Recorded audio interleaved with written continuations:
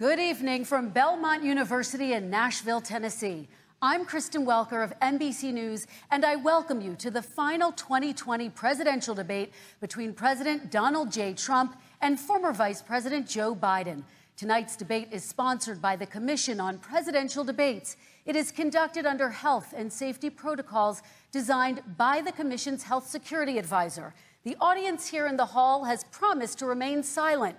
No cheers, boos, or other interruptions, except right now, as we welcome to the stage former Vice President Joe Biden and President Donald J. Trump.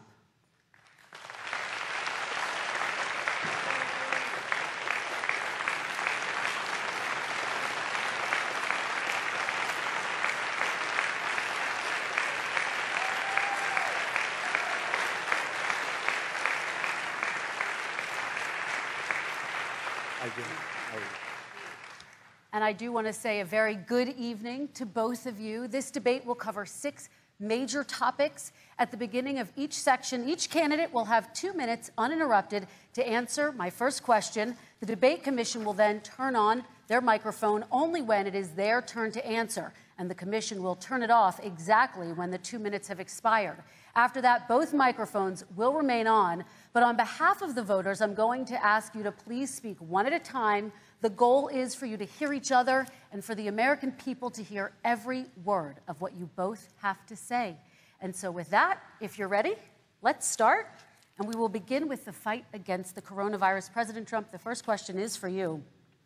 The country is heading into a dangerous new phase. More than 40,000 Americans are in the hospital tonight with COVID, including record numbers here in Tennessee. And since the two of you last shared a stage, 16,000 Americans have died from COVID. So please be specific. How would you lead the country during this next stage of the coronavirus crisis? 2 minutes, uninterrupted. So, as you know, 2.2 million people modeled out were expected to die. We closed up the greatest economy in the world in order to fight this horrible disease that came from China. It's a worldwide pandemic. It's all over the world. You see the spikes in Europe and many other places right now. If you notice, the mortality rate is down 85%. The excess mortality rate is way down and much lower than almost any other country.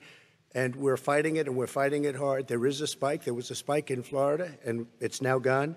There was a very big spike in Texas. It's now gone. There was a very big spike in Arizona. It's now gone. And there are some spikes and surges in other places. They will soon be gone. We have a vaccine that's coming. It's ready. It's going to be announced within weeks, and it's going to be delivered. We have Operation Warp Speed, which is the military is going to distribute the vaccine. I can tell you from personal experience that I was in the hospital. I had it, and I got better. And I will tell you that I had something that they gave me, a therapeutic, I guess they would call it. Some people could say it was a cure. But I was in for a short period of time, and I got better very fast, or I wouldn't be here tonight. And now they say I'm immune. Whether it's 4 months or a lifetime, nobody's been able to say that, but I'm immune. More and more people are getting better. We have a problem that's a worldwide problem. This is a worldwide problem.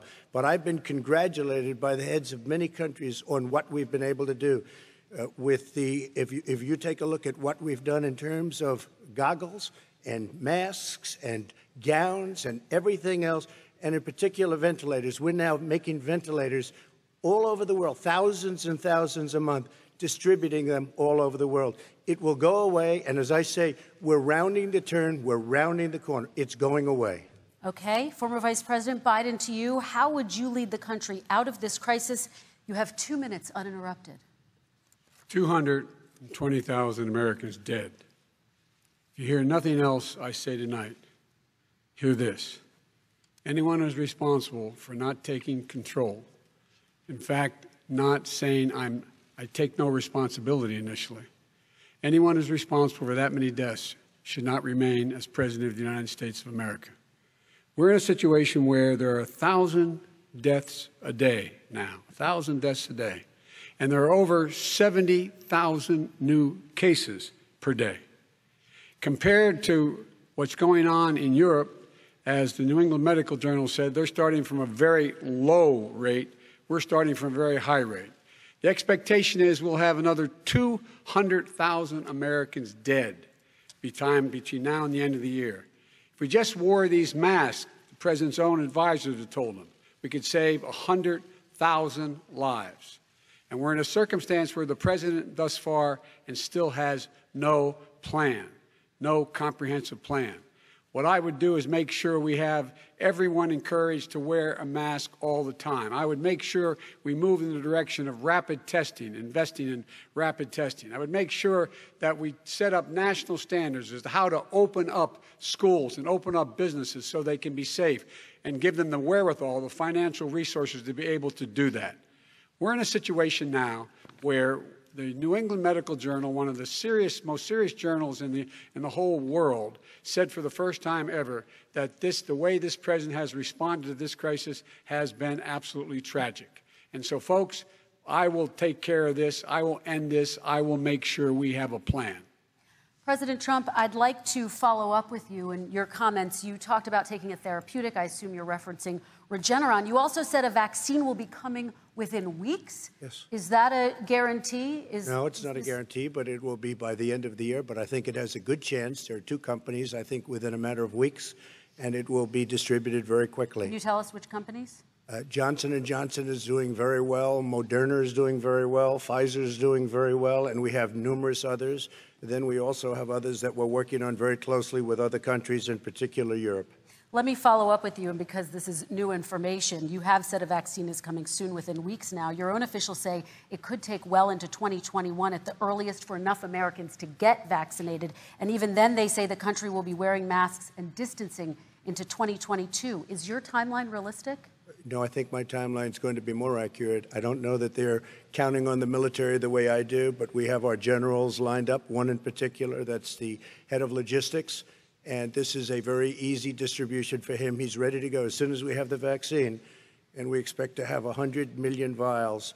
As soon as we have the vaccine, he's ready to go. Vice President Biden, your reaction, and just 40% of Americans say they would definitely agree to take a coronavirus vaccine if it was approved by the government. What steps would you take to give Americans confidence in a vaccine if it were approved? Make sure it's totally transparent. Have the scientists of the world see it, know it, look at it, go through all the processes. And by the way, this is the same fellow who told you this is going to end by Easter last time. This is the same fellow who told you that, don't worry, we're going to end this by the summer. We're about to go into a dark winter, and he has no clear plan, and there's no prospect that there's going to be a vaccine available for the majority of the American people before the middle of next year. President Trump, your reaction, he says you have no plan. I don't think we're going to have a dark winter at all. We're opening up our country. We've learned and studied and understand the disease, which we didn't at the beginning.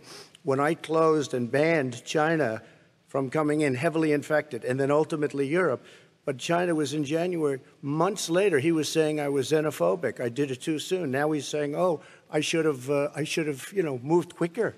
But he didn't move quicker. He was months behind me, many months behind me. And frankly, he ran the H1N1 swine flu, and it was a total disaster, far less lethal, but it was a total disaster. Had that had this kind of numbers, 700,000 people would be dead right now, but it was a far less lethal disease. Look, his own person who ran that for him, who, as you know, was his chief of staff, said it was catastrophic. It was horrible. We didn't know what we were doing. Now he comes up and he tells us how to do this. Also, everything that he said about the way every single move that he said we should make, that's what we've done. We've done all of it. But he was way behind us. Vice President Biden, your response. My response is he is xenophobic, but not because he shut down access from China. And he did it late after 40 countries had already done that. In addition to that, what he did, he made sure that we had 44 people that were in there in China trying to get to Wuhan to determine what exactly the source was. What did the president say in January? He said, no, he said, he's being transparent. The president of China is being transparent. We owe him a debt of gratitude. We have to thank him. And then what happened was we started talking about using the Defense Act to make sure we go out and get whatever is needed out there to protect people. And again, I go back to this. He had nothing. He did virtually nothing. And then he gets out of the hospital and he talks about, don't worry, it's all going to be over soon. Come on. There's not another serious scientist in the world who thinks it's going to be over soon. President Trump, your reaction? I say over soon. I say we're learning to live with it. We have no choice. We can't lock ourselves up in a basement like Joe does. He has the ability to lock himself up. I don't know. He's obviously made a lot of money someplace, but he has this thing about living in a basement. People can't do that. By the way, I, as the president, couldn't do that. I'd love to put myself in the basement or in a beautiful room in the White House and go away for a year and a half until it disappears.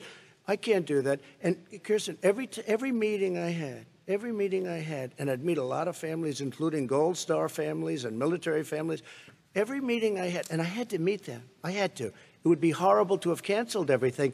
I said, this is dangerous. And you catch it. And, I caught it. I learned a lot. Great doctors, great hospitals. And now I recovered. 99.9% of young people recover. 99% of people recover. We have to recover. We can't close up our nation. We have to open our school, and we can't close up our nation, or you're not going to have a nation. And of course, the CDC has said young people can get sick with COVID-19 and can pass it. Vice President Biden, I want to talk broadly about strategy, though. Can I respond to that? 30 seconds, please, and then I have a question. No, number one, he says that we're learning to live with it. People are learning to die with it. You folks home will have an empty chair at the kitchen table this morning. That man or wife going to bed tonight and reaching over to try to touch out of habit where their wife or husband was, is gone. Learning to live with it. Come on. We're dying with it because he has never said, you said it's dangerous. When's the last time? Is it really dangerous still?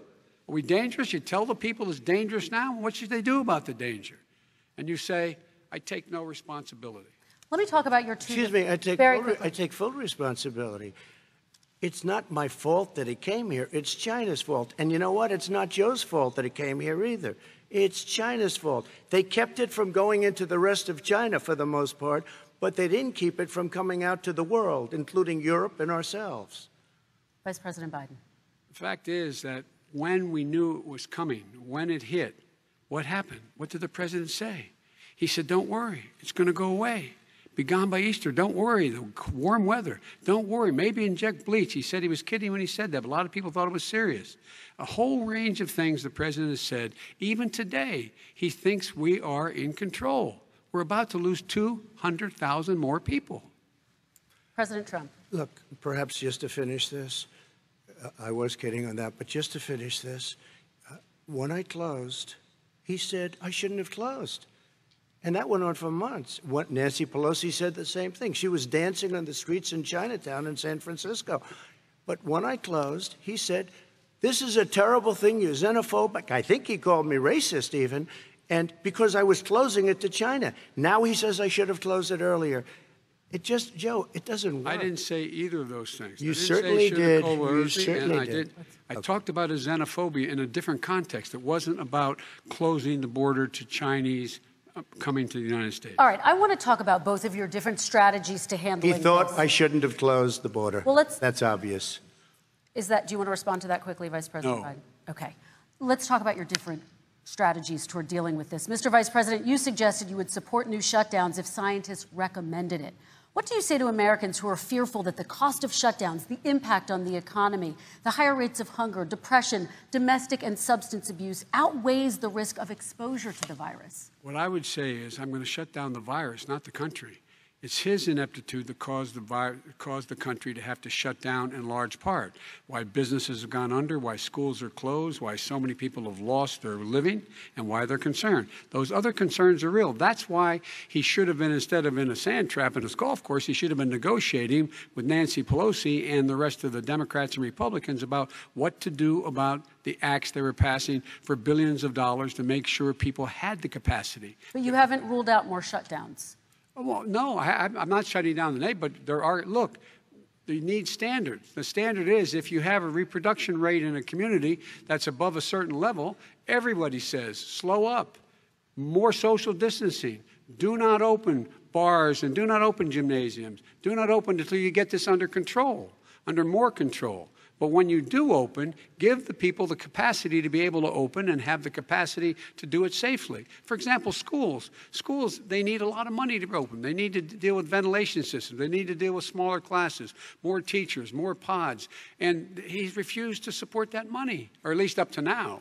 Let's talk about schools. President Trump, I think we have to respond, if I might. Please, and then I have a follow-up. Thank you, and I appreciate that. Look, all he does is talk about shutdowns, but forget about him. His Democrat governors, Cuomo in New York, you look at what's going on in California, you look at Pennsylvania, North Carolina, Democrats all, they're shut down so tight, and they're dying. They're dying. And he supports all these people. All he talks about is shutdowns. No, we're not going to shut down, and we have to open our schools. And it's like, as an example, I have a young son. He also tested positive. By the time I spoke to the doctor the second time, he was fine. It just went away. Young people, I guess it's their immune system. Let me follow up with you, President Trump. You've demanded schools open in person and insist they can do it safely. But just yesterday, Boston became the latest city to move its public school system entirely online after a coronavirus spike. What is your message to parents who worry that sending their children to school will endanger not only their kids, but also their teachers and families? I want to open the schools. The transmittal rate to the teachers is very small, but I want to open the schools. We have to open our country. We're not going to have a country.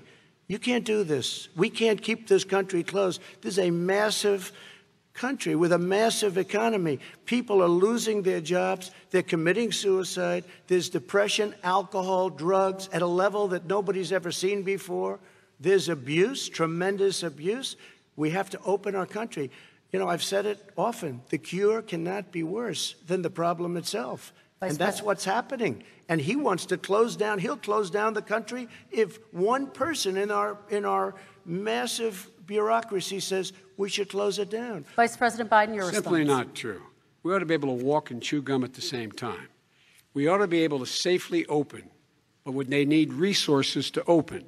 You need to be able to, for example, if you're going to open a business, have social distancing within the business. You need to have, if you have a restaurant, you need to have plexiglass dividers so people cannot infect one another. You need to be in a position where you can take testing rapidly and know whether a person is, in fact, infected. You need to be able to trace. You need to be able to provide all the resources that are needed to do this. And that is not inconsistent with saying that we're going to make sure that we can open safely. And by the way, all you teachers out there, not that many of you are going to die, so don't worry about it. So don't worry about it. Come on. President Trump, let me follow up with you quickly. By the way, I will say this. If you go and look at what's happened to New York, it's a ghost town. It's a ghost town. And when you talk about plexiglass, these are restaurants that are dying. These are businesses with no money. Putting up plexiglass is unbelievably expensive, and it's not the answer. I mean, you're going to sit there in a cubicle wrapped around with plastic. These are businesses that are dying, Joe. You can't do that to people. You just can't. Take a look at New York and what's happened to my wonderful city for so many years. I loved it. It was vibrant. It's dying. Everyone's leaving New York. Take a look at what New York has done in terms of turning the curve down in terms of the number of people dying. And I don't look at this in terms of the way he does. Blue states and red states. They're all the United States. And look at the states that are having such a spike in the coronavirus. They're the red states. They're the states in the Midwest. They're the states in the upper Midwest. That's where the spike is occurring significantly. But they're all Americans. They're all Americans. And what we have to do is say, wear these masks, number one. Make sure we get the help that the businesses need that has money's already been passed to do that. It's been out there since the beginning of the summer, and nothing's happened. President, New York has lost more than 40,000 people, 11,000 people in nursing homes. President Trump, what about... When you say spike, take a look at what's happening in Pennsylvania, where they've had it closed. Take a look at what's happening with your friend in Michigan, where her husband's the only one allowed to do anything. It's been like a prison. Now it was just ruled unconstitutional. Take a look at North Carolina. They're having spikes, and they've been closed. And they're getting killed financially. We can't let that happen, Joe. You can't let that happen. We have to open up. And we understand the disease. We have to protect our seniors. We have to protect our elderly. We have to protect especially our seniors with heart problems and diabetes problems, and we will protect them. We have the best testing in the world by far. That's why we have so many cases. Let me follow up with you before we move on to our next section. President Trump, this week you called Dr. Anthony Fauci, the nation's best-known infectious disease expert, quote, a disaster. You described him and other medical experts as, quote, idiots. If you're not listening to them, who are you listening to as you fight this? I'm listening to all of them, including Anthony. I get along very well with Anthony. But he did say, don't wear masks. He did say, as you know, this is not going to be a problem. I think he's a Democrat, but that's okay. He said this is not going to be a problem. We are not going to have a problem at all. When Joe says that, I said, Anthony Fauci said, and others, and many others, and I'm not knocking him a lot. Nobody knew. Look, nobody knew what this thing was. Nobody knew where it was coming from, what it was. We've learned a lot. But Anthony said, don't wear masks. Now he wants to wear masks. Anthony also said, if you look back, exact words, here's his exact words. This is no problem. This is going to go away soon. So he's allowed to make mistakes. He happens to be a good person. Vice President Biden, your response quickly, and then we're going to move on to the next section. My response is that think about what the president knew in January and didn't tell the American people. He was told this was a serious virus that spread in the air, and it was much worse than the flu. He went on record and said to one of your colleagues, recorded, that in fact he knew how dangerous it was, but he didn't want to tell us. He didn't want to tell us because he didn't want us to panic. He didn't want us. Americans don't panic. He panicked. But guess what? In the meantime, we find out in the New York Times the other day that, in fact, his folks went to Wall Street and said this is a really dangerous thing. And a memo out of that meeting, not from his administration, but from some of the brokers, said sell short because we got to get moving. It's a dangerous problem. Well, this is I'm going to give you 30 seconds to respond, and then we're going to move Street on. One, I don't know. Somebody went to Wall Street. You're the one that takes all the money from Wall Street. I don't take it. You have raised a lot of money, tremendous amounts of money. And every time you raise money, deals are made, Joe. I could raise so much more money. As president and as somebody that knows most of those people, I could call the heads of Wall Street, the heads of every company in America. I would blow away every record, but I don't want to do that because it puts me in a bad position. And then you bring up Wall Street. You shouldn't be bringing up Wall Street because you're the one that takes the money from Wall Street, not me. I could blow away your records that, like you wouldn't believe. We don't need money. We have plenty of money. In fact, we beat Hillary Clinton with a tiny fraction of the money that she was able to. All right, gentlemen, we're going to move on. Don't tell me about Wall Street. Average contribution, $43. All right, we're going to move on to our next section, which is national security. And I do want to start with the security of our elections and some breaking news from overnight. Just last night, top intelligence officials confirmed again that both Russia and Iran are working to influence this election. Both countries have obtained U.S. voter registration information, these officials say, and Iran sent intimidating messages to Florida voters. This question goes to you, Mr. Vice President. What would you do to put an end to this threat? You have 2 minutes uninterrupted. I made it clear, and I ask everyone else to take the pledge. I made it clear that any country, no matter who it is, that interferes in American elections will pay a price. They will pay a price. And it's been overwhelmingly clear this election, I won't even get into the last one, this election, that Russia has been involved, China has been involved to some degree, and now we learn that Iran is involved. They will pay a price if I'm elected. They're interfering with American sovereignty. That's what's going on right now. They're interfering with American sovereignty. And to the best of my knowledge, I don't think the president said anything to Putin about it. I don't think he's talking to them a lot. I don't think he said a word. I don't know why he hadn't said a word to Putin about it. And I don't know what he has recently said, if anything, to the Iranians. My guess is he'd probably be more outspoken with regard to the Iranians. But the point is this, folks. We are in a situation where we have foreign countries trying to interfere in the outcome of our election.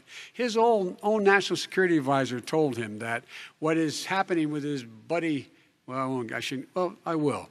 His buddy, Rudy Giuliani, he's being used as a Russian pawn. He's being fed information that is Russian, that is not true. And then what happens? Nothing happens. And then you find out that everything that's going on here about Russia is wanting to make sure that I do not get elected the next president of the United States because they know I know them and they know me. I don't understand why this president is unwilling to take on Putin when he's actually paying bounties to kill American soldiers in Afghanistan, when he's engaged in activities that are trying to destabilize all of NATO. I don't know why he doesn't do it, but it's worth asking the question, why isn't that being done? Any country that interferes with us will, in fact, pay a price because they're affecting our sovereignty. President Trump, same question to you. Let me ask the question. You're going to have 2 minutes to respond. For 2 elections in a row now, there has been substantial interference from foreign adversaries. What would you do in your next term to put an end to this? 2 minutes uninterrupted. Well, let me respond to the first part as Joe answered. Joe got $3.5 million from Russia, and it came through Putin because he was very friendly with the former mayor of Moscow, and it was the mayor of Moscow's wife. And you got $3.5 million. Your family got $3.5 million. And you know, someday you're going to have to explain, why did you get 3.5? I never got any money from Russia. I don't get money from Russia. Now, about your thing last night, I knew all about that. And through John Ratcliffe, who is fantastic, DNI, he said, the one thing that's common to both of them, they both want you to lose, because there has been nobody tougher to Russia. Between the sanctions, nobody tougher than me on Russia. Between the sanctions, between all of what I've done with NATO, you know, I've got the NATO countries to put up an extra $130 billion, going to $420 billion a year. That's to guard against Russia.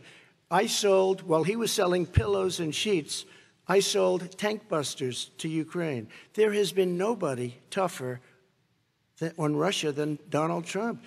And I'll tell you, they were so bad. They took over the submarine port. You remember that very well. During your term, during you and Barack Obama, they took over a big part of what should have been Ukraine. You handed it to them, but you were getting a lot of money from Russia. They were paying you a lot of money, and they probably still are. But now, with what came out today, it's even worse. All of the emails, the horrible emails of the kind of money that you were raking in, you and your family.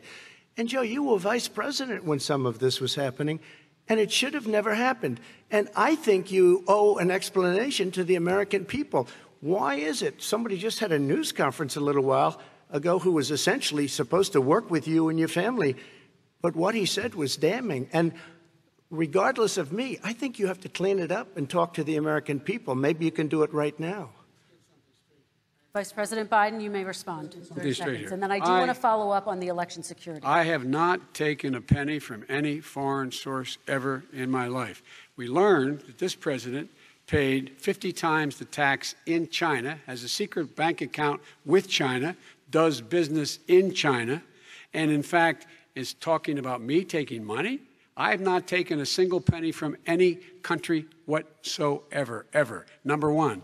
Number two, this is a president, I have released all of my tax returns, 22 years. Go look at them.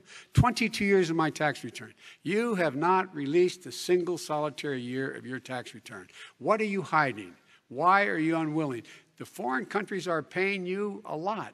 Russia's paying you a lot. China's paying you a lot. And your hotels and all your businesses all around the country, all around the world. And China's building a new road to a new a golf course you have overseas. So what's going on here? Why don't release your tax return or stop talking about corruption? President Trump, your response. First of all, I called my accountants under audit. I'm going to release them as soon as we can. I want to do it, and it'll show how successful, how great this company is. But much more importantly than that, people were saying $750. I asked them a week ago, I said, what did I pay? They said, sir, you prepaid tens of millions of dollars. I prepaid my tax. Tens over the last number of years. Tens of millions of dollars I prepaid because at some point they think it's an estimate. They think I may have to pay tax. So I already prepaid it. Nobody told me that. Did your accountant Nobody tell told when you that. Excuse them? Me. And it wasn't written whenever they write this. They keep talking about $750, which I think is a filing fee. But let me just tell you, I prepaid millions and millions of dollars in taxes. Number one. Number two, I don't make money from China. You do. I don't make money from Ukraine. You do. I don't make money from Russia. You made $3.5 million, Joe, and your son gave you. They even have a statement that we have to give 10% to the big man. You're the big man, I think. I don't know. Maybe you're not, but you're the big man, I think. Your son said we have to give 10% to the big man.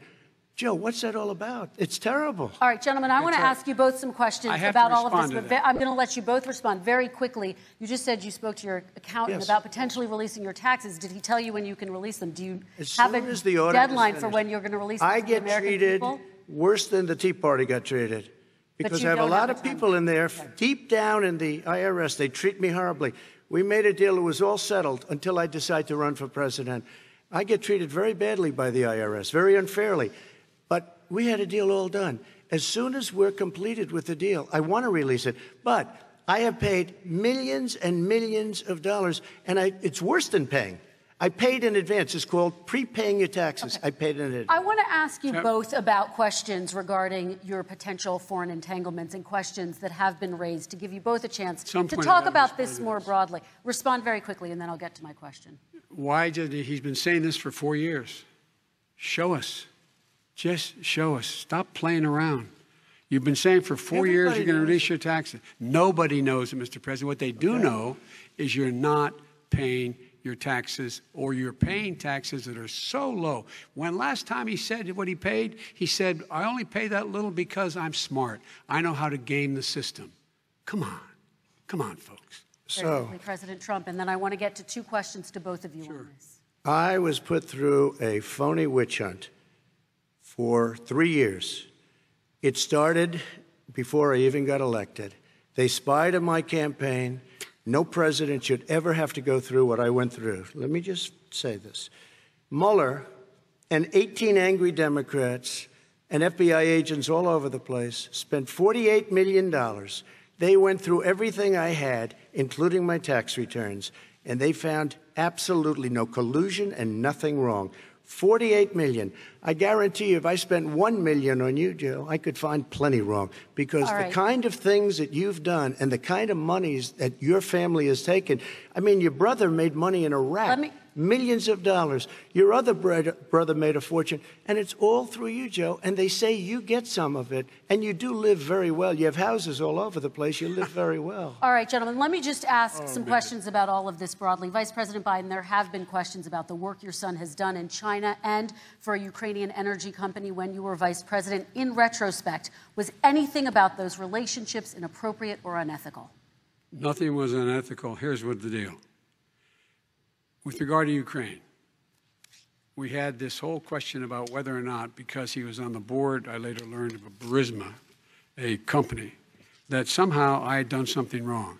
Yet every single solitary person, when he was going through his impeachment, testifying under oath who worked for him, said, I did my job impeccably. I carried out U.S. policy. Not one single solitary thing was out of line. Not a single thing, number one. Number two, the guy who got in trouble in Ukraine was this guy trying to bribe the Ukrainian government to say something negative about me, which they would not do and did not do because it never, ever, ever happened. My son has not made money in terms of this thing about, what are you talking about, China. I have not had, the only guy made money from China is this guy. He's the only one. Nobody else has made money from China. President Trump, let me ask my question to you. But could I just one thing? Very quickly. His son didn't have a job for a long time, was sadly no longer in the military service. I won't get into that. And he didn't have a job. As soon as he became vice president, Burisma, not the best reputation in the world. I hear they paid him $183,000 a month. Listen to this. $183,000, and they gave him a $3 million upfront payment. All right. And he had no energy I'm going to let the Vice President respond to that quickly, and then I dishonest. need to get to a question to you. Very quickly. No basis for that. Everybody investigated that. No one said anything he did was wrong in Ukraine. Okay, President Trump, this is for you. Since you took office, you've never divested from your business. You've personally promoted your properties abroad. A report this week, which was referenced, does indicate that your company has a bank account in China. So how can voters know that you don't have any foreign conflicts of interest? I have many bank accounts, and they're all listed, and they're all over the place. I mean, I was a businessman doing business. The bank account you're referring to, which is, everybody knows about it, it's listed. The bank account was in 2013. That's what it was. It was opened it was closed in 2015, I believe. And then I decided, because I was thinking about doing a deal in China like millions of other people. I was thinking about it, and I decided I'm not going to do it. Didn't like it. I decided not to do it. Had an account open, and I closed it. Okay. Excuse me. And then, unlike him, where he's vice president and he does business, I then decided to run for president after that. That was before. So I closed it before I even ran for president, let alone became president. Big difference. He is the vice president of the United States, and his son, his brother, and his other brother are getting rich. They're like a vacuum cleaner. They're sucking up money every President Trump, place he thank you. goes. We do need Not to true. move on. I do want to ask you, Vice President Biden, about China. Let's talk about China more broadly. There have, of course, President Trump has said that they should pay for not being fully transparent in regards to the coronavirus. If you were president, would you make China pay? And please be specific. What would that look like? What I'd make China do is play by the international rules, not like he has done. He has caused the deficit of China to go up, not down, with China, up, not down. We are making sure that in order to do business in China, you have to give all your intellectual property. You have to have a partner in China. It's 51%. We would not do that at all, number one. Number two, we're in a situation where China would have to play by the rules internationally as well. When I met with Xi, when I was still vice president, he said we're setting up air identification zones in the South China Sea. You can't fly through them. I said we're going to fly through them. We just flew B-52, B-1 bombers through it. We're not going to pay attention. They have to play by the rules. And what's he do? He embraces guys like the thugs like in North Korea and the Chinese president and Putin and others, and he pokes his finger in the eye of all of our friends, all of our allies. We make up we're 25% of the world's economy. We need to be having the rest of our friends with us saying to China, these are the rules. You play by them or you're going to pay the price for not paying by them economically. That's the way I will run it. And that's what we did in upholding steel tariffs and a range of other things when we were president and vice president. All right, let's talk about North Korea. Excuse me, no, I have to respond to that. Okay. Very quickly, and then His we're son going to move walked on out to with North $1.5 billion Korea. from China to Not manage after true. spending 10 minutes in office and being in Air Force Two, number one. Number two, there's a very strong email talking about your family wanting to make $10 million a year for introductions. President Trump, on China policy, true. though, what No, but wait a specifically are minute. you going to do? What specifically are you going to do to make China pay? You've said you're going First to of make all, them pay. China is paying. They're paying billions and billions of dollars. I just gave New $28 billion. sanctions? New sanctions? Listen, I just gave $28 billion to our farmers. because Taxpayers' China, money. It's what? Taxpayers' money. Didn't No, come no, from yeah, China. you know who the taxpayer is. It's called China. China paid true. $28 billion, and you know what they did to pay it, Joe? They devalued their currency, and they also paid up. And you know who got the money? Our farmers, our great farmers, because they were targeted. You never charged them anything. Also, I charged them 25% on dumped steel because they were killing our steel industry. We were not going to have a steel industry. Okay. And now we have a steel Okay, industry. Vice President Biden, your response, please. My response is, look, this isn't about, there's a reason why he's bringing up all this malarkey. There's a reason for it. He doesn't want to talk about the substantive issues. It's not about his family and my family. It's about your family. And your family's hurting badly. If you're making less than, if you're a middle-class family, you're getting hurt badly right now. You're sitting at the kitchen table this morning deciding, well, we can't get new tires, they're bald because we have to wait another month or so. Or are we going to be able to pay the mortgage? Or who's going to tell her she can't go back to community college? They're the decisions you're making in the middle-class families like I grew up in Scranton and Claymont. They're in trouble. We should be talking about your families, but that's the last thing he wants to talk about. I want That is a to talk about typical North statement. Korea. Excuse me, just I do for want 1 to turn second, to please. 10 seconds, Mr. President. That's 10 a seconds. typical political statement. Let's get off this China thing, and then he looks, the family, around the table, everything. Just a typical politician when I see that. Let's talk I'm about not North a typical Korea now. politician. Okay, That's why I President got elected. Let's get off the subject of China. Let's talk around sitting around the table. All right. Come on, Joe, you can do better. We're going to talk about North Korea now. President Trump, you've met with North Korean leader Kim Jong-un 3 times. You've talked about your beautiful letters with him. You've touted the fact that there hasn't been a war or a long-range missile test. And yet North Korea recently rolled out its biggest ever intercontinental ballistic missile and continues to develop its nuclear arsenal. Do you see that as a betrayal of the relationship you forged? Just 30 seconds here because we need to get on to the next. So when I met with Barack Obama, we sat in the White House. right at the beginning, had a great conversation. It was supposed to be 15 minutes, and it was well over an hour. He said the biggest problem we have with North Korea. He indicated we will be in a war with North Korea. Guess what? It would be a nuclear war, and he does have plenty of nuclear capability.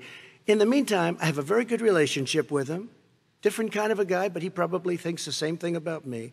We have a different kind of a relationship. We have a very good relationship, and there's no war.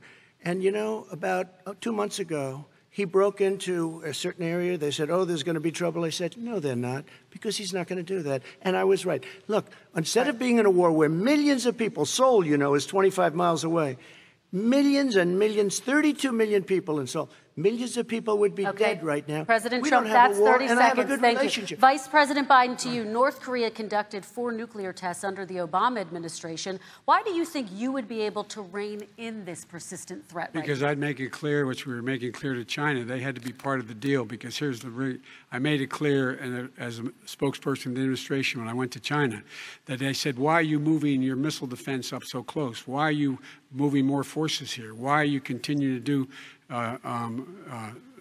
military maneuvers with South Korea? I said, because North Korea is a problem, and we're going to continue to do it so we can control them. We're going to make sure we can control them and make sure they cannot hurt us. And so if you want to do something about it, step up and help. If not, it's going to continue. What has he done? He's legitimized North Korea. He's talked about his good buddy, who's a thug, and he talks about how we're better off. And they have much more capable missiles, able to reach U.S. territory much more easily than ever did before. Let me follow up with you, Vice President Biden. You've said you wouldn't meet with Kim Jong-un without preconditions. Are there any conditions under which you would meet with him? On the condition that he would agree that he would be drawing down his nuclear capacity to get the Korean Peninsula should be nuclear-free zone. All right, let's move on to American families. Kristen, they tried Very to quickly, meet with 10 him. seconds, President. They tried to meet with him. He wouldn't do it. He didn't like Obama. He didn't like him. He wouldn't do it. Okay, I know got to for give him a fact they chance to tried. respond to that He before we wouldn't move do on. it. And that's okay. You know what? North Korea, we're not in a war. We have a good relationship. You know, people don't understand. Having a good relationship Trump, with leaders of other countries is a good thing. We have a lot of questions to get to. That's Your like response. saying we had a good relationship with Hitler before he, in fact, invaded Europe, the rest of Europe. Come on. The reason he would not meet with President Obama is because President Obama said, we're going to talk about denuclearization. We're not going to legitimize you, and we're going to continue to put stronger and stronger sanctions on you. That's why he wouldn't meet with us. All right, And it didn't happen. Let's move on and talk about American families. He left me a mess, Kristen. President Trump, okay, we do need to move on. They left me a mess. North Korea was a mess. And in fact, if you remember the first 2 or 3 months, there was a very dangerous period in my first 3 months before we sort of worked things out a little bit. Okay. There was a they left us a mess. And Obama would be, I think, the first to say it was the single biggest problem he thought that our country had. Okay, let's move on to American families and the economy. One of the issues that's most important to them is health care, as you both know. Today, there was a key vote on a new Supreme Court Justice, Amy Coney Barrett, and health care is at the center of her confirmation fight. Over 20 million Americans get their health insurance through the Affordable Care Act. It's headed to the Supreme Court, and your administration, Mr. President, is advocating for the court to overturn it. If the Supreme Court does overturn that law, those 20 million Americans could lose their health insurance almost overnight. So what would you do if those people have their health insurance taken away? You have 2 minutes uninterrupted. Sure. First of all, I've already done something that nobody thought was possible. Through the legislature, I terminated the individual mandate. That is the worst part of Obamacare, as we call it. The individual mandate where you have to pay a fortune for the privilege of not having to pay for bad health insurance. I terminated. It's gone. Now it's in court because Obamacare is no good. But then I made a decision. Run it as well as you can to my people, great people. Run it as well as you can. I could have gone the other route and made everybody very unhappy. They ran it. Premiums are down. Everything's down. Here's the problem. No matter how well you run it, it's no good. What we'd like to do is terminate it. We have the individual mandate done.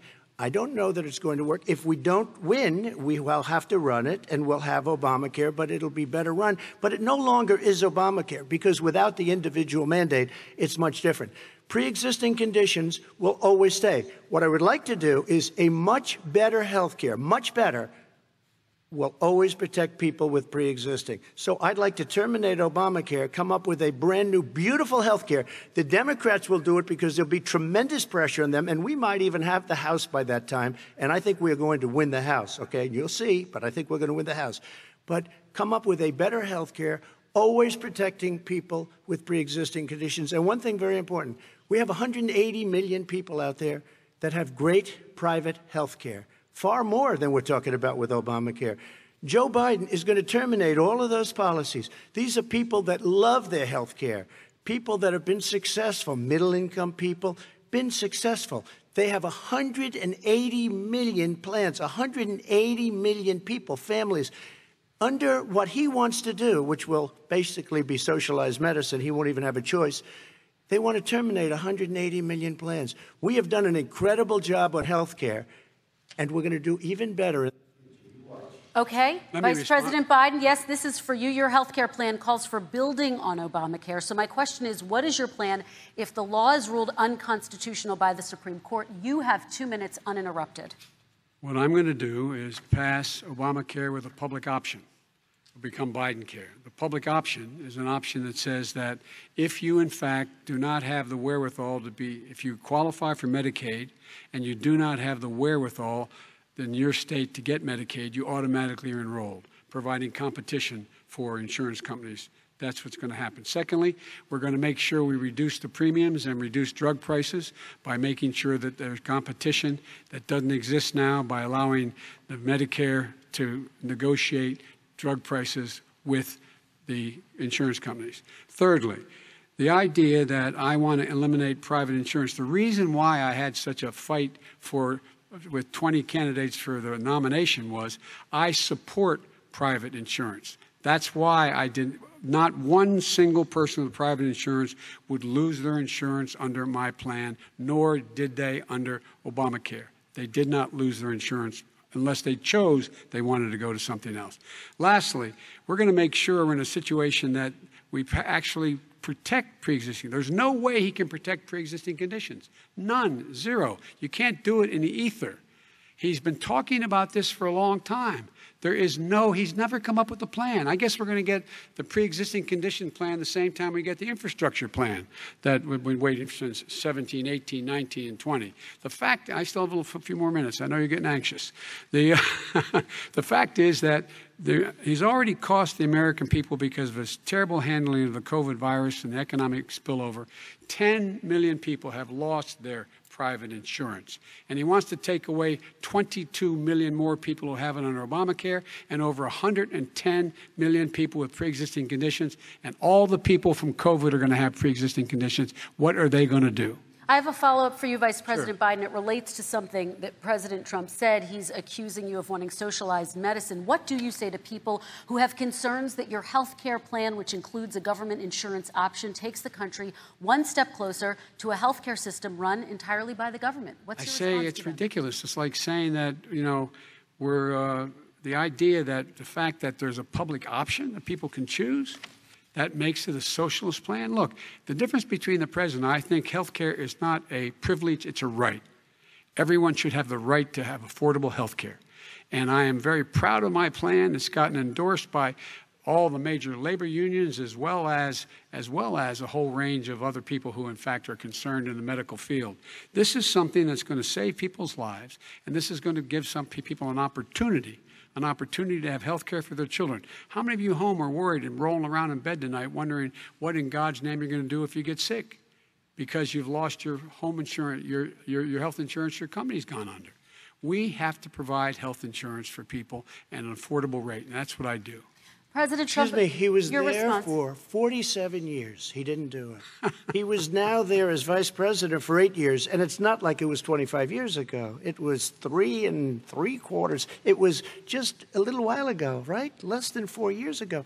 He didn't do anything. He didn't do it. He wants socialized medicine, and it's not that he wants it. His vice president, she is more liberal than Bernie Sanders and wants it even more. Bernie Sanders wants it. The Democrats want it. You're going to have socialized medicine, just like he went with fracking.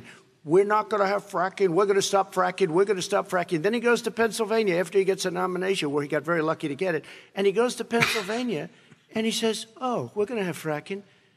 And you never asked that question. And by the way, so far, I respect very much the way you're handling this, I have to say. By the way. But somebody should ask the question. You can ask he goes for a year. There will be no fracking. There will be no petroleum. We have a number of topics we're going to get to. That's a big question. We're going to get to. It's the same thing with socialized medicine. I have to respond. Vice President, your response, please. My response is people deserve to have affordable health care, period. Period, period, period. And the Biden care proposal will, in fact, provide for that affordable health care, lower premiums. What we're going to do is going to cost some money. It's going to cost over $750 billion over 10 years to do it. And they're going to have lower premiums. You can buy into the better plans, the cheaper plans, lower your premiums, deal with unexpected billing, and have your drug prices drop significantly. He keeps talking about it. He hasn't done a thing for anybody on health care. Not a thing. Tristan, when Very he quickly, says, then I want to talk about when he what's says happening on public Capitol option, Hill. he's talking about socialized medicine and and health care. When he talks about a public option, he's talking about destroying your Medicare, totally destroyed, and destroying your Social Security. And this whole country will come down. You know, Bernie Sanders tried it in his state. He tried it in his state. His governor was a very liberal governor. They wanted to make it work. Okay, let's let Vice President Biden respond. It doesn't Vice work. President He's Biden, a very your confused response. guy. He thinks he's running against somebody else. He's running against Joe Biden. I beat all those other people because I disagreed with them. Joe Biden he's running against. And the idea that we're in a situation that they're going to destroy Medicare, this is the guy that the actuary at Medicare said, if in fact, at Social Security, if in fact he continues to withhold his plan to withhold the tax on Social Security, Social Security will be bankrupt by 2023 with no way to make up for it. This is the guy who's tried to cut Medicare. So I mean, the idea that Donald Trump is lecturing me on Social Security and Medicare? Come on. He tried to get rid of, he tried to hurt Social Security years ago. Years ago. Go back and look at the records. He tried to hurt Social Security years ago. All right, let's move on. I'm going to move on. Mr. President, I have to move on to the next question. They said the stock market will boom if I'm elected. If he's elected, the stock market will crash. Okay, let's move on to the next question very quickly. Look, the idea that the stock market is booming is his only measure of what's happening. Where I come from in Scranton and Claymont, the people don't live off of the stock market. Just in the last three years during this crisis, the billionaires in this country made, according to the Wall Street, $700 billion more dollars. $700 billion more dollars. Because that's his only measure. What happens to the ordinary people out there?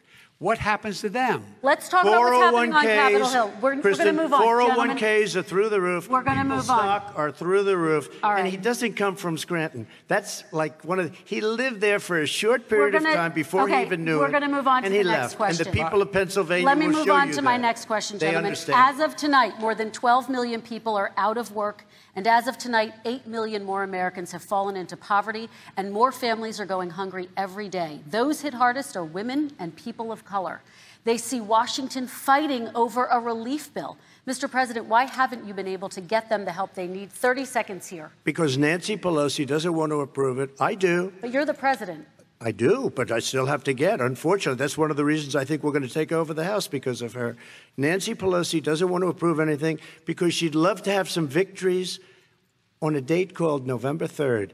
Nancy Pelosi does not want to approve it. We are ready, willing, and able to do something. Don't forget, we've already approved 3 plans, and it's gone through, including the Democrats, in all fairness. This one she doesn't want. It's near the election because she thinks it helps her politically. I think it hurts her politically. All right, Mr. Vice President. The Republican leader in the United States Senate said he can't pass it. He will not be able to pass it. He does not have Republican votes. Why isn't he talking to his Republican friends? Let me follow up with you, Vice President we made a Biden, deal, because the Republicans let me will ask pass Vice it. President Biden a question. You are the leader of the Democratic Party. Why have you not pushed the Democrats to get a deal for the American people? Well, I have, and they have pushed it. Look, they passed this act all the way back in the beginning of the summer. This is like it's not new. It's been out there. This HEROES Act has been sitting there. And look at what's happening. When I was in charge of the Recovery Act with $800 billion, I was able to get $145 billion to local communities that have to balance their budgets and states that have to balance their budgets, so then have to fire firefighters, teachers, first responders, law enforcement officers, so they could keep their cities and counties running. He will not support that. They have not done a thing for them. And Mitch McConnell said, let them go bankrupt. Let them go bankrupt. Come on. What's the matter with these guys? The bill that was passed in the House was a bailout of badly run, high-crime, Democrat, all run by Democrats, cities and states. It was a way of getting a lot of money, billions and billions of dollars to these states. It was also a way of getting a lot of money from our people's pockets to people that come into our country illegally. We were going to take care of everything for them. And what that does, and I'd love to do that, I'd love to help them, but what that does, everybody all over the world will start pouring into our country. We can't do it.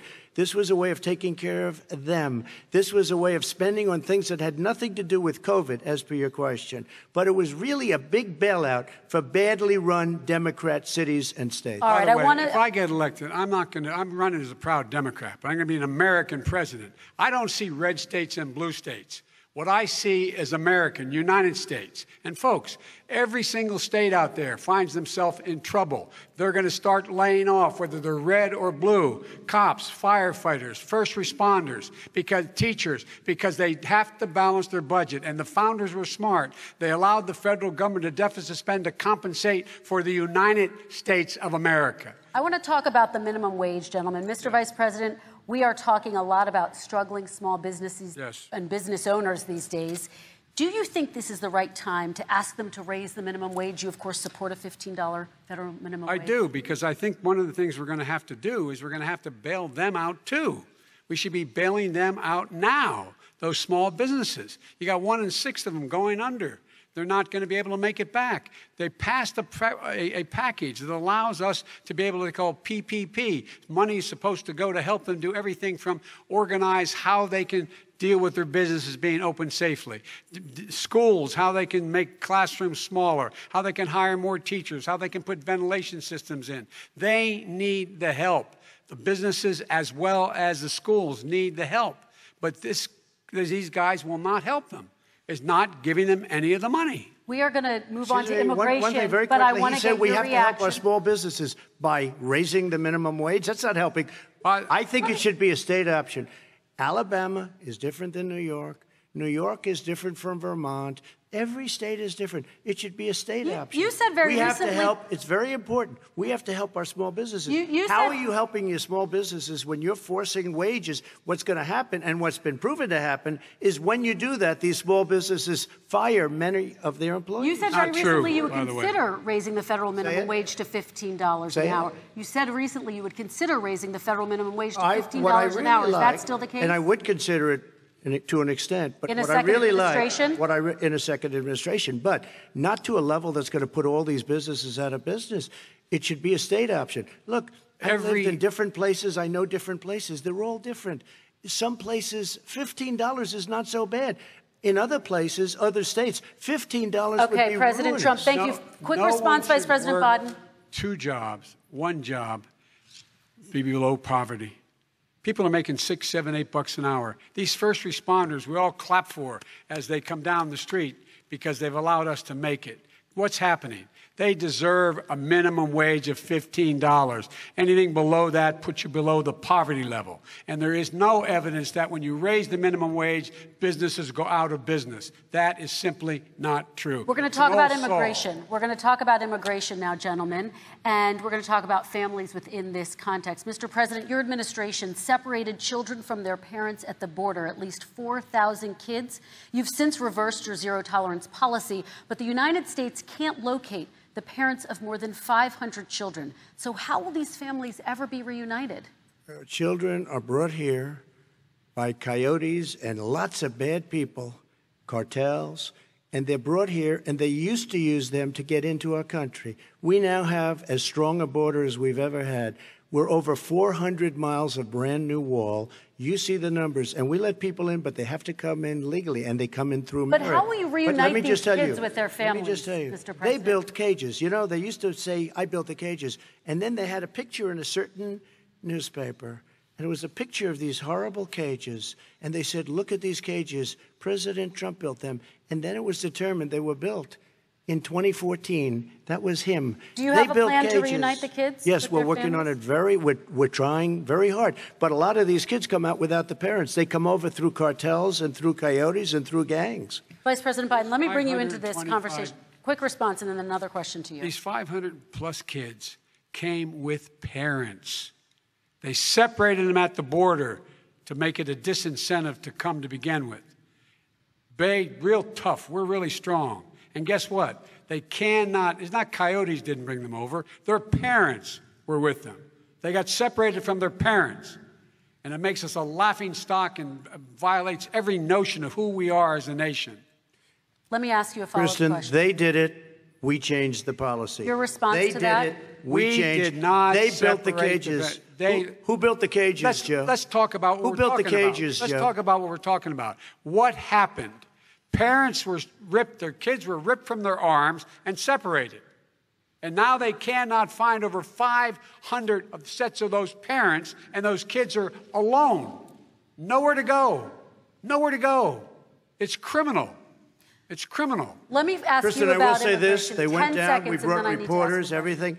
They are so well taken care of. They're in facilities that were so clean. But some of them haven't been reunited But with just their ask families. one question. Who built the cages? I'd love you to ask him that. Who built the cages? Let me ask about your immigration policy, Mr. Vice President. The Obama administration did fail to deliver immigration reform, which had been a key promise during the administration. It also presided over record deportations as well as family detentions at the border before changing course. So why should voters trust you with an immigration overhaul now? Because it made a mistake. It took too long to get it right. It took too long to get it right. I'll be president of the United States, not vice president of the United States. And the fact is, I've made it very clear. Within 100 days, I'm going to send to the United States Congress a pathway to citizenship for over 11 million undocumented people. And all of those so-called dreamers, those DACA kids, they're going to be immediately certified again to be able to stay in this country and put on a path to citizenship.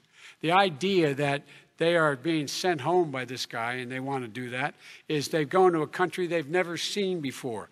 I can imagine you're 5 years old, your parents are taking you across the Rio Grande River, and it's illegal. And you say, oh, no, Mom, leave me here. I'm not going to go with you.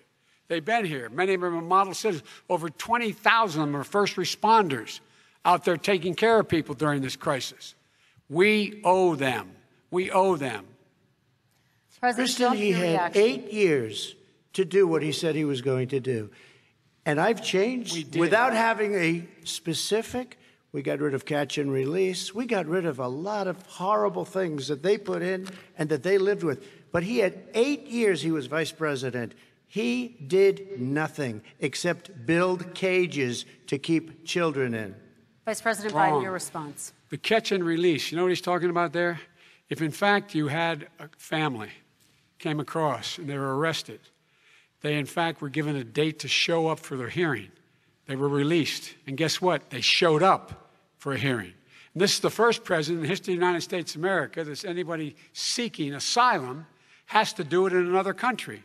That's never happened before in America. That's never happened before in America. You come to the United States and you make your case that I seek asylum based on the following premise, why I deserve it under American law. They're sitting in squalor on the other side of the river. President Trump, your response, so 30 important. seconds, and then we'll move on. It just shows that he has no understanding of immigration or the laws. Catch and release is a disaster. A murderer would come in, a rapist would come in, a very bad person would come in. We would take their name. We have to release them into our country. And then you say they come back. Less than 1% of the people come back. We have to send ICE out and Border Patrol out to find them. We would say, come back in 2 years, 3 years. We're going to give you a court case. You need Perry Mason. We're going to give you a court case.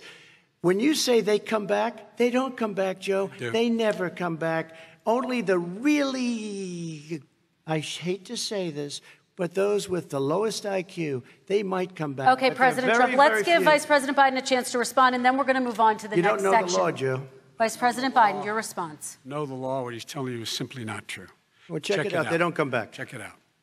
All right, let's move on. But we don't have to worry about it because they terminated it, so we don't have to worry about it Let's anymore. move on to the next And you have section. 525 kids not knowing where in God's name they're going to be and lost their parents. Go ahead. All right, let's talk about our next section, which is race in America. And I want to talk about the way Black and brown Americans experience race in this country. Part of that experience is something called the talk. It happens regardless of class and income. Parents who feel they have no choice but to prepare their children for the chance that they could be targeted, including by the police, for no reason other than the color of their skin. Mr. Vice President, in the next 2 minutes, I want you to speak directly to these families. Do you understand why these parents fear for their children? I do. I do. You know, my daughter is a social worker, and she's written a lot about this. She has a graduate degree from the University of Pennsylvania in social work. And you know, one of the reasons why I ended up working on the east side of Wilmington, Delaware, which is 90% African American, was to learn more about what was going on. I never had to tell my daughter, if she's pulled over, make sure she puts, for a traffic stop, put both hands on top of the wheel and don't reach for the glove box because someone may shoot you. But a black parent, no matter how wealthy or how poor they are, has to teach their child, when you're walking down the street, don't have a hoodie on when you go across the street. Making sure that you, in fact, if you get pulled over, just yes, sir, no, sir, hands on top of the wheel, because you are, in fact, the victim, whether you're a person making child of a $300,000 a year person or someone who's on food stamps. The fact of the matter is there is institutional racism in America. And we have always said, we've never lived up to it, that we hold these truths to be self-evident. All men and women are created equal. Well, guess what? We have never, ever lived up to it, but we've always constantly been moving the needle further and further to inclusion, not exclusion. This is the first president to come along and says, that's the end of that. We're not going to do that anymore. We have to provide for economic opportunity, better education, better health care, better access to schooling, better access to opportunity to borrow money to start businesses. All the things we can do, and I've laid out a clear plan as to how to do those things, just to give people a shot. It's about accumulating the ability to have wealth as well as it is to be free from violence. President Trump, same question to you, and let me remind you of the question. I would like you to speak directly to these families. Do you understand why these parents fear for their children? Yes, I do. And again, he's been in government 47 years. He never did a thing except in 1994 when he did such harm to the black community. And they were called, and he called them super predators. And he said that. He said it, super predators. And they have never lived that down. 1994, your crime bill, the super predators. Nobody has done more for the black community than Donald Trump. And if you look, with the exception of Abraham Lincoln, possible exception, but the exception of Abraham Lincoln, nobody has done what I've done. Criminal justice reform, Obama and Joe didn't do it. I don't even think they tried because they had no chance at doing it. They might have wanted to do it, but if you had to see the arms I had to twist to get that done, it was not a pretty picture, and everybody knows it, including some very liberal people that cried in my office. They cried in the Oval Office. 2 weeks later, they're out saying, gee, we have to defeat him.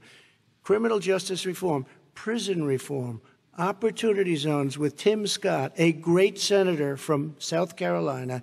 He came in with this incredible idea for opportunity zones. It's one of the most successful programs. People don't talk about it.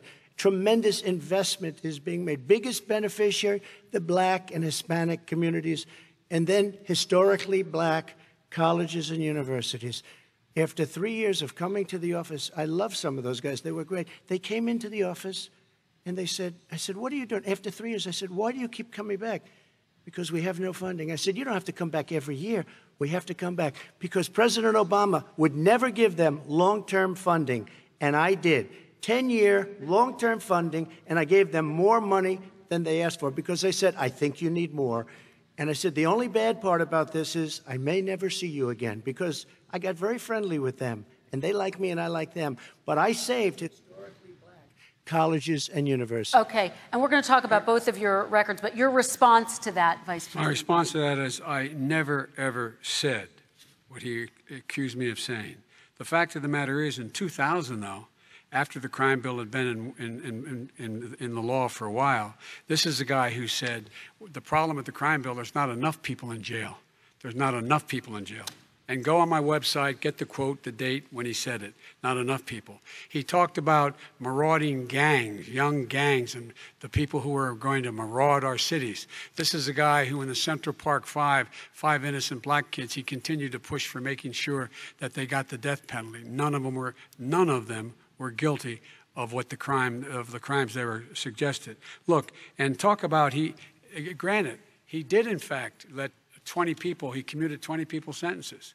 We commuted over 1,000 people's sentences. Over 1,000. The very law he's talking about is a law that, in fact, initiated by Barack Obama. And secondly, we're in a situation here where the federal prison system was reduced by 38,000 people under our administration. And one of these things we should be doing, there should be no minimum mandatories in the law. That's why I'm offering $20 billion to states to change their state laws to eliminate minimum mandatories and set up drug courts. No one should be going to jail because they have a drug problem. They should be going to rehabilitation, not to jail. We should fundamentally change the system, and that's what I'm going to do. But why didn't he do it 4 years ago? Why didn't you do that 4 years ago, even less than that? Why didn't you do it? You were vice president. You keep talking about all these things you're going to do, and you're going to do this. But you were there just a short time ago, and you guys did nothing. We did. You know, Joe, I ran because of you. I ran because of Barack Obama, because you did a poor job. If I thought you did a good job, I would have never run. I would have never run. I ran because of you. I'm looking at you now. You're a politician. I ran because of you. All right, Vice President Biden, your response to that, and then I do have some questions for both of you. Well, I tell you what, I hope he does look at me, because what's happening here is, you know who I am, you know who he is, you know his character, you know my character, you know our reputations for honor and telling the truth. I am anxious to have this race. I am anxious to see this take place. The character of the country is on the ballot. Our character is on the ballot. Look at us closely. Let me ask some follow-up. Please respond, and then we're going to have follow-up questions. If this stuff is true about Russia, Ukraine, China, other countries, Iraq, if this is true, then he's a corrupt politician. All right. So don't give me the stuff about how you're this innocent baby. Joe, they're calling you a corrupt politician. Nobody's President Trump, I want to stay on the issue of race. We're talking about the issue. Laptop from hell. President Trump, we're talking about race right now, and I do want to stay on the issue of race. President Trump, I have to respond to that. Please, because look, very quickly. There are 50 former national intelligence folks who said that what he's accusing me of is a Russian plant. They have said that this has all the five former heads of the CIA, both parties, say what he's saying is a bunch of garbage. Nobody believes it except his and his good friend Rudy Giuliani. You mean the laptop is now another Russia hoax? That's exactly what. Is this where you're going? This is where he's going. The laptop is Russia, Gentlemen, Russia, Russia. I want to stay on the issue of race. You have to be kidding. Here we go again with Russia. We're going to continue on the issue of race. Mr. President, you've described the Black Lives Matter movement as a symbol of hate. You've shared a video of a man chanting white power to millions of your supporters. You've said that black professional athletes exercising their First Amendment rights should be fired.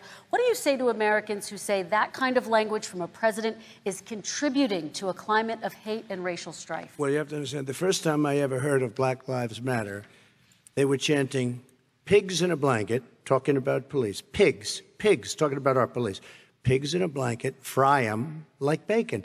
I said, that's a horrible thing. And they were marching down the street. And that was my first glimpse of Black Lives Matter. I thought it was a terrible thing.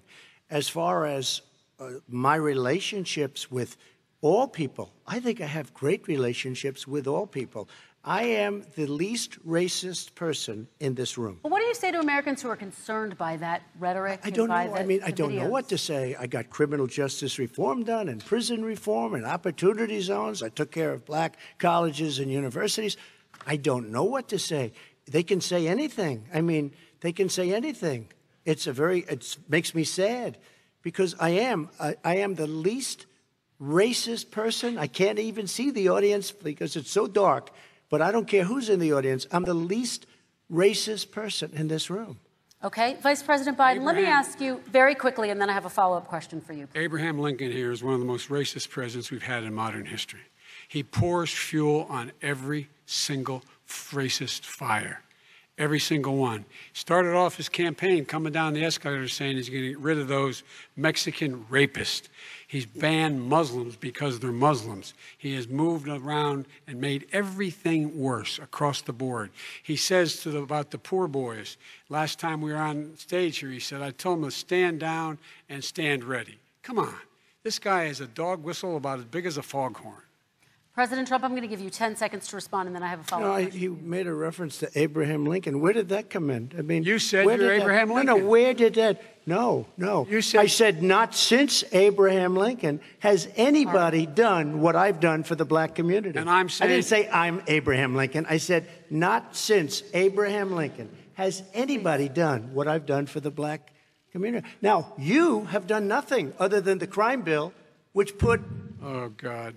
Tens of thousands of black men, mostly, in jail. All right, let me ask Vice President because if you look at what's happening with the voting right now, let me ask they Vice remember President that Biden you treated them very, very badly. Just take a look at what's happening out there. Vice President Biden, let me give you a chance to respond within this context. Crime bills that you supported in the 80s and 90s contributed to the incarceration of tens of thousands of young black men who had small amounts of drugs in their possession. They are sons, they are brothers, they're fathers, they're uncles, whose families are still to this day, some of them suffering the consequences. So speak to those families. Why should they vote for you? One of the things is that in the 80s, we passed 100%, all 100 senators voted for it, a bill on drugs and how to deal with drugs. It was a mistake. I've been trying to change it since then, particularly the portion on cocaine. That's why I've been arguing that, in fact, we should not send anyone to jail for a pure drug offense. They should be going into treatment across the board. That's what we should be spending money on. That's why I set up drug courts, which were never funded by our Republican friends. They should not be going to jail for a drug or an alcohol problem. They should be going into treatment.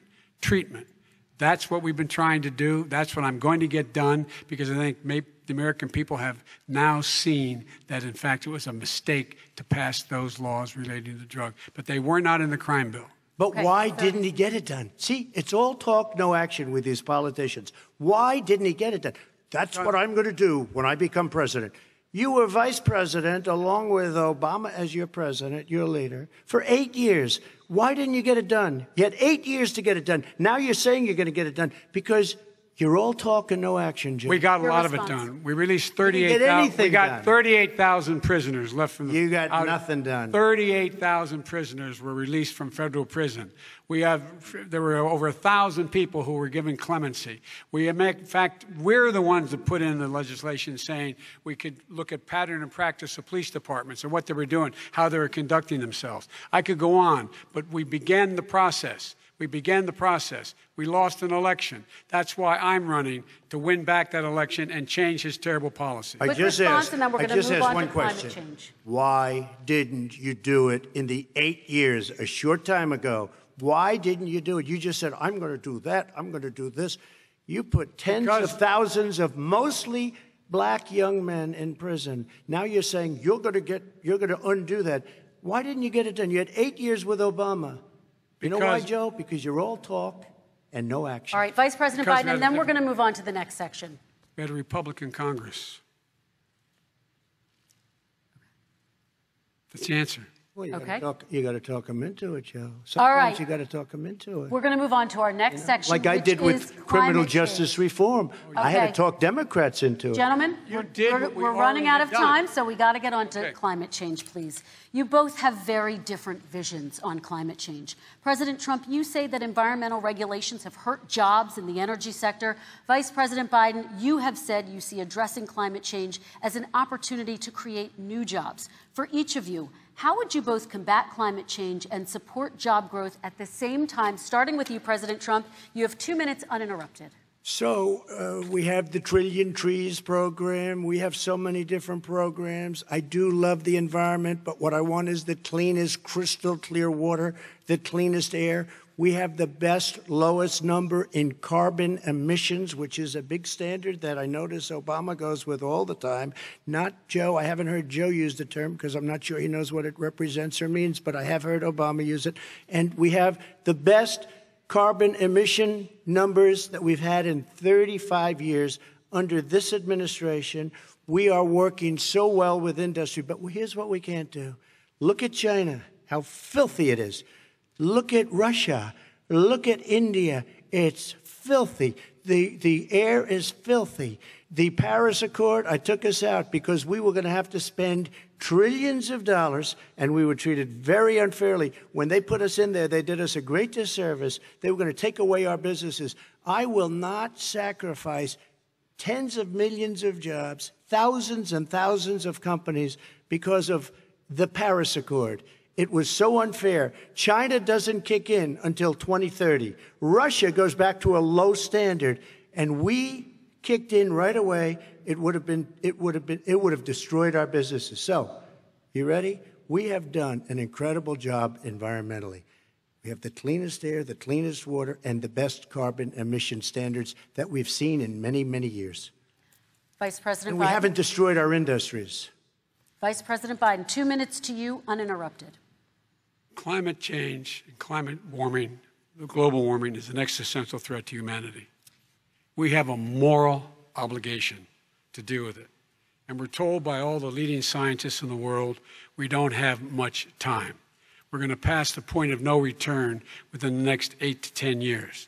4 more years of this man eliminating all the regulations that were put in by us to clean up the climate, to limit limit of emissions will put us in a position where we're going to be in real trouble. Here's where we have a great opportunity.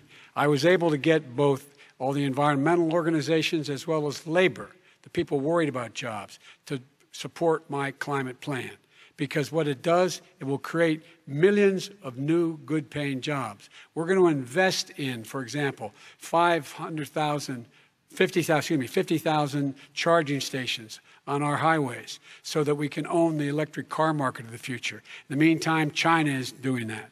We're going to be in a position where we're going to see to it that we're going to take 4 million existing buildings and 2 million existing homes and retrofit them so they don't leak as much energy, saving hundreds of millions of barrels of oil in the process and creating significant number of jobs.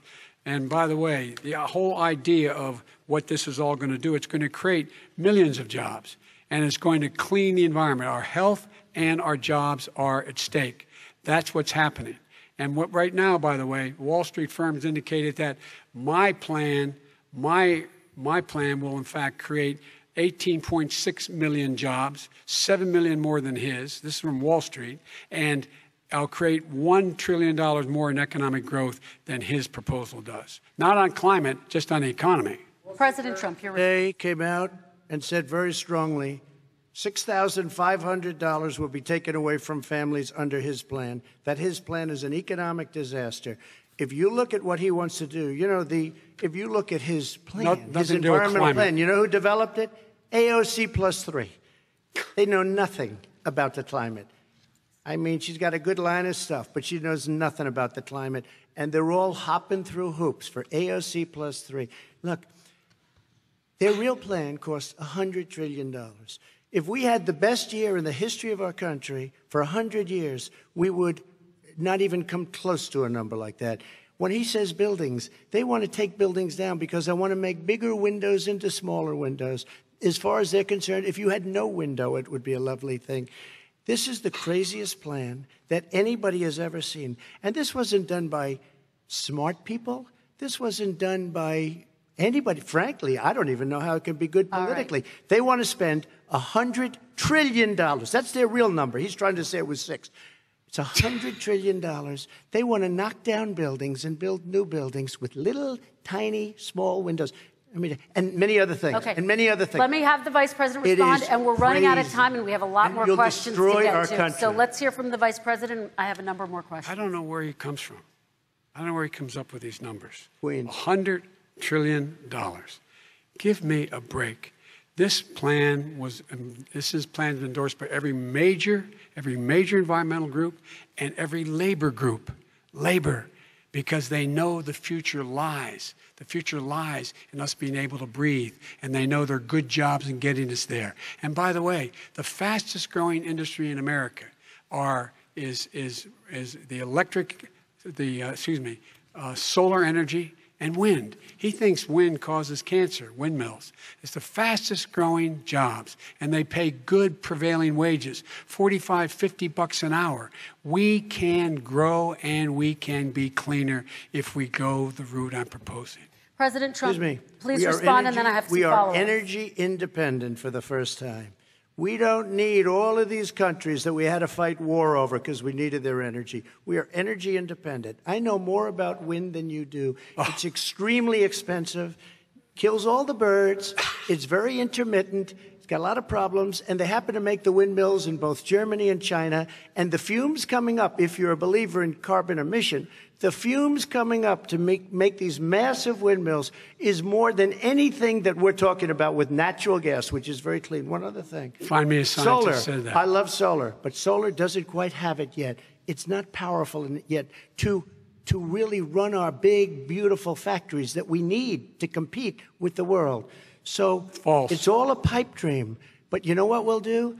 We're going to have the greatest economy in the world. But if you want to kill the economy, get rid of your oil industry. You want, and what about fracking? All right, let me allow Vice President Biden to respond. I never said I oppose fracking. You said it on tape. I did. Show the tape. Put it on your website. I'll put it on. Put it on the website. The fact of the matter is he's flat lying.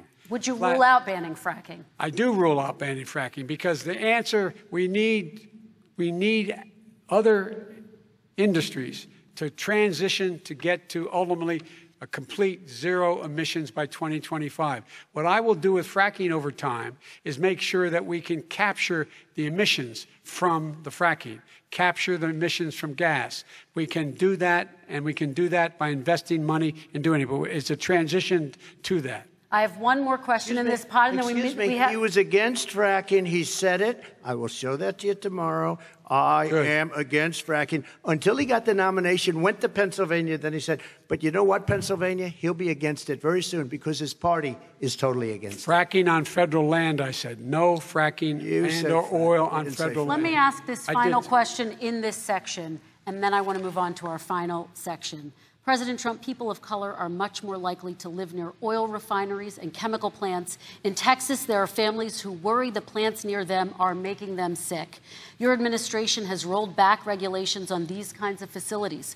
Why should these families give you another 4 years in office? The families that we're talking about are employed heavily, and they're making a lot of money, more money than they've ever made. If you look at the kind of numbers that we produce for Hispanic, for Black, for Asian, it's 9 times greater, the percentage gain, than it was in 3 years, than it was under 8 years of the 2 of them, to put it nicely. 9 times more. Now, somebody lives, I have not heard the numbers or the statistics that you're saying, but they're making a tremendous amount of money economically. We saved it, and I saved it again a number of months ago when oil was crashing because of the pandemic. Okay. We saved it. We got, say what you want about relationship, we got Saudi Arabia, Mexico, and Russia to cut back, way back. We saved our oil industry, and now it's very vibrant again. And everybody has very inexpensive gasoline. Remember that. Vice President Biden, your response, and then we're going to have a final question for both of you. My response is that those people live on what they call fence lines. He doesn't understand this. They live near chemical plants that, in fact, pollute, chemical plants and oil plants and refineries that pollute.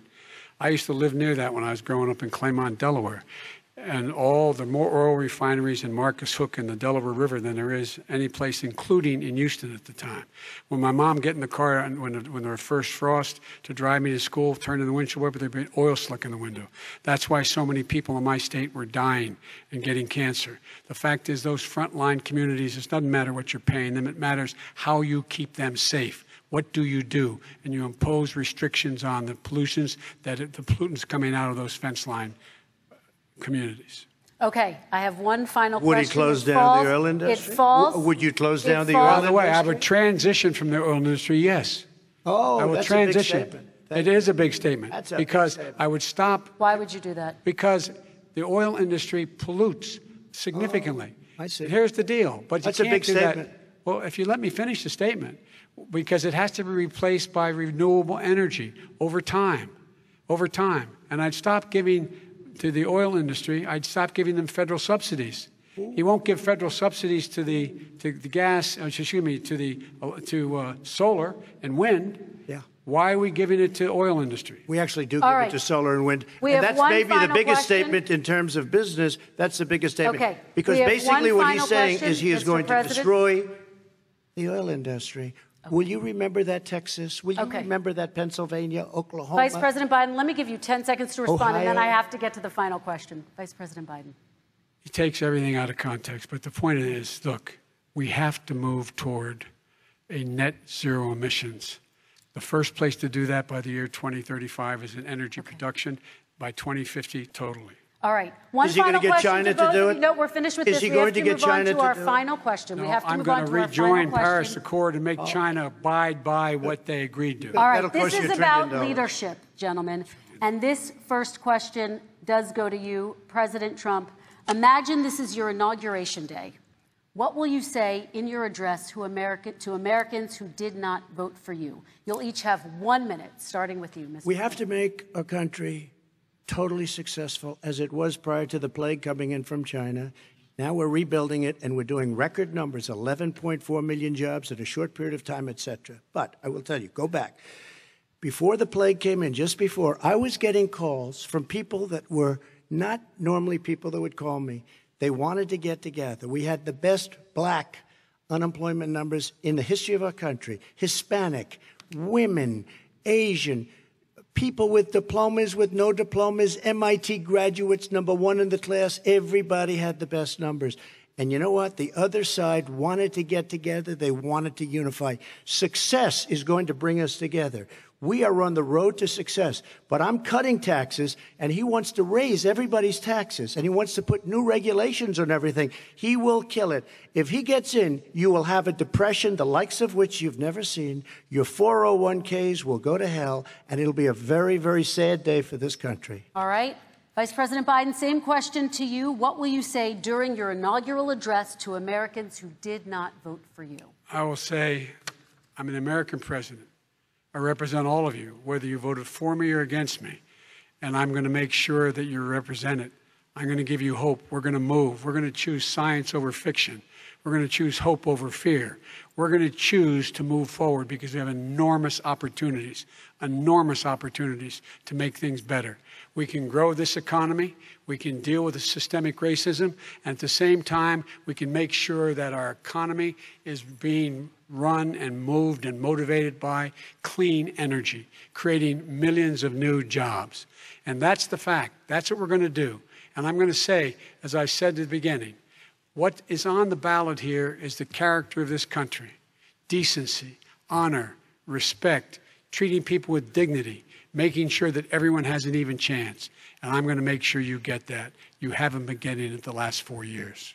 All right. I want to thank you both for a very robust hour and a half, a fantastic debate. Really appreciate it. President Trump, former Vice President Joe Biden, thank you to Belmont University for hosting us tonight. And most importantly, thank you to those watching tonight. Election Day is November 3rd. Don't forget to vote. Thank you, everyone, and have a great night. Thank you.